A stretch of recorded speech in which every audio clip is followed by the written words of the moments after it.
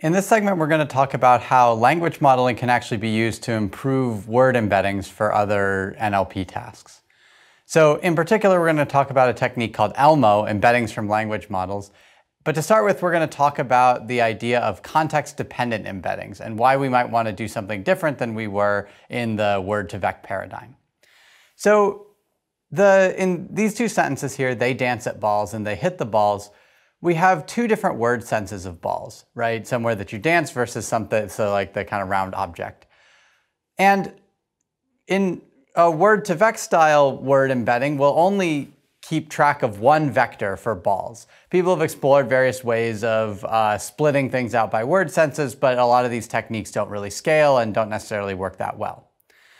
Instead, what we'd like to be able to do is say that the representation of ball really should be informed by its context. And so this happens naturally if you take word embeddings from something like glove and feed them into a BiLSTM or a convolutional neural network or something like that. But we could do better. So in particular, what we're going to explore and what a lot of NLP now has converged on doing is training a neural language model to predict the next word given the words in the sentence following the LM framework we've discussed so far. And we're going to use the internal representations of this model as word vectors. So that looks like this. And so we're going to take these vectors at the top here as the word representations for balls. We're not going to try to think about producing a single out of context word vector that could go in like a big dictionary. So language models of both the form that we've seen so far and also a new type called masked language models, which we'll get to later in the course, allow us to form really useful word representations that are going to allow us to upgrade the capabilities of our word-to-vec style models pretty significantly. And so this is the idea behind ELMo, which came out in 2018.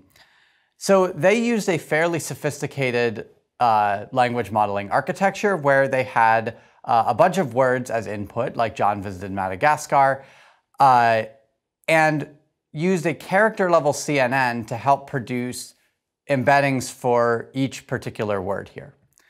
These were then fed through some feed-forward layers and into a pretty big recurrent neural network. So these were 4,096 dimensional LSTMs, where between each cell of the LSTM, the 4096 dimensional vector is projected down to 512 dimensions when you kind of go to the next layer. So internally, the cells in hidden states are 4096, but everything kind of external is 512.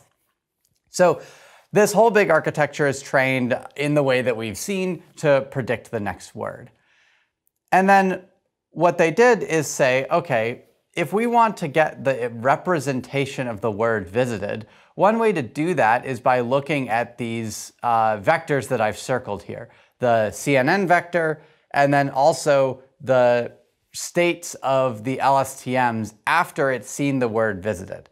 So this is going to be the internal state of the model as it's just seen that word and is trying to predict following words. And then you also do the whole process in reverse as well. So you're going to have the forward LSTM and then a backward LSTM that produces the same sorts of representations. And you take all of those vectors and call that your representation for visited, which now depends on the context. All right, so what do we do with this? So this is a neural language model, and so it can be trained on a large amount of basically unlabeled data, where if we just have a bunch of text, we can learn to predict the next word given all the words that came before. So we could take the representations that come out of this and feed them into other neural networks and then do whatever kind of downstream task we actually want to do, whether that's sentiment or machine translation or whatever.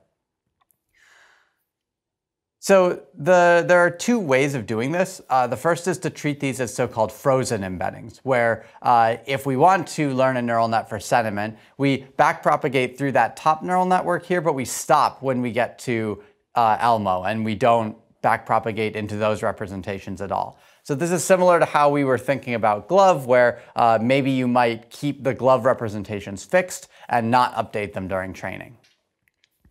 You can also backpropagate through the entire thing, so you could treat ELMo as a kind of pre-trained representation. This is a BioLSTM that's been trained on all this data. We're going to update it now, but ideally it's been initialized in a very good place by virtue of the language model training. All right, and so when this paper came out, it made a huge splash because the results in it were incredible. On several different benchmark data sets, the model achieved results that were either an increase over the state of the art or comparable to the state of the art with much, much less engineering. So for example, in semantic role labeling, SRL here, ELMo increased the state of the art by roughly 3 points from 81.7 to 84.6. Similar story in CoRef, and these were tasks that people had been working on for, at this point, decades, and a 3-point improvement is fairly hard to achieve. And then in some others, like, for example, the Stanford Sentiment Tree Bank at the end, people had come up with all sorts of ad hoc architectures for modeling this, and ELMo was able to make a very, very simple model do as well as any of that stuff. So in terms of how to use it, there was some follow-on work that compared basically the idea of keeping these representations frozen versus actually fine-tuning them during learning. And what they found out was that for ELMo, it was better to keep things frozen.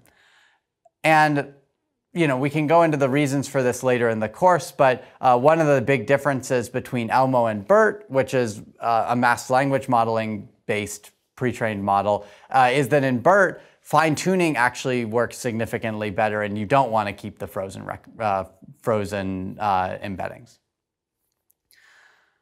All right, so I'll just try to give a little bit of a sense of why this works. Of course, we'll revisit this when we talk about mass language modeling as well.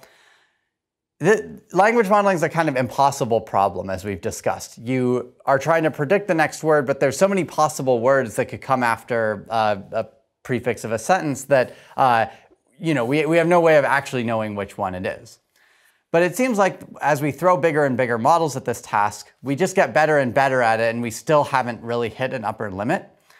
So this kind of combines with the fact that actually predicting the next word is a pretty interesting problem that requires modeling lots of effects in text. So for example, we have an example here from the Lambda data set. And it's this whole long setup, and after my dear mother passed away 10 years ago, I became blank. And the actual next word here is lonely. And in order to predict that next word as accurately as possible, a model really needs to be able to consume this context and kind of reason about what's going on. And in fact, you can almost see this as a sort of sentiment analysis problem, right? Like, what sentiment would this person have after these events?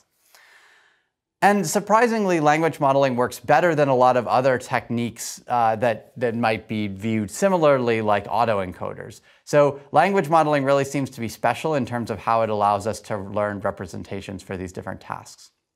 So ELMo is this generally useful component that you can plug into almost anything that you do.